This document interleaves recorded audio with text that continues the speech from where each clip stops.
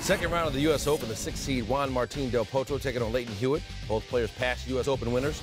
Hewitt in 2001, Del Potro in 2009. 4-set tiebreaker. Hewitt up 4-0. Hewitt passes Del Potro with a backhand down the line. 5-0 Hewitt in the tiebreaker. And Hewitt's wife enjoying the match.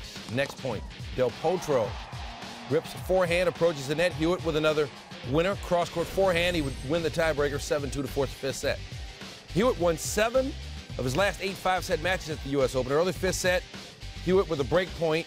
Del Potro runs around his backhand and the forehand just a bit outside. Hewitt up 2-1 in the 5th. Later in the 5th, Hewitt up 4-1. Brief rally. And Hewitt, winners on top of winners. 6-4, 5-7, 3-6, 7-6, 6-1. He's moving on.